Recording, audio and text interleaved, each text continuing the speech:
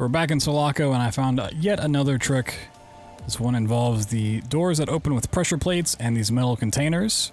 That's a fun way to skip them so you don't have to push the heavy containers through the different rooms.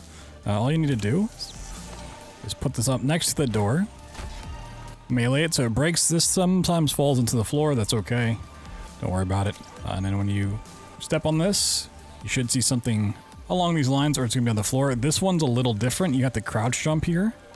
So just go up to the door, and then very small jump, and then crouch. You can see I'm kind of floating on something, so like where the floor for this should be to where it's open is kind of the gap you can jump through there. Pretty easy. And I'll show you where you can do this on the previous map. It's a little bit less of a time save, but yeah. So just a map back.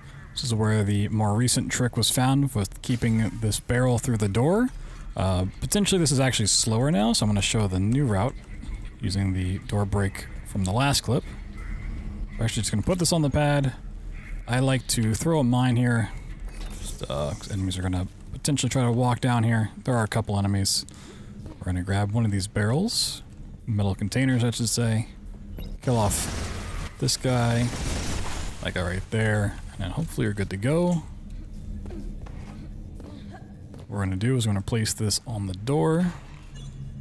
If enemies haven't died, it's because they're probably walking that way. Let's go ahead and prep this barrel.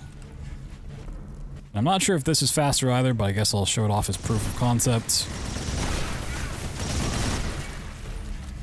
Instead of taking it up and through the window, which probably is faster, this is kind of just a silly way of doing this. When you raise this up, you can like, scoot this across your head and push it over. And then we need to set up this, break it.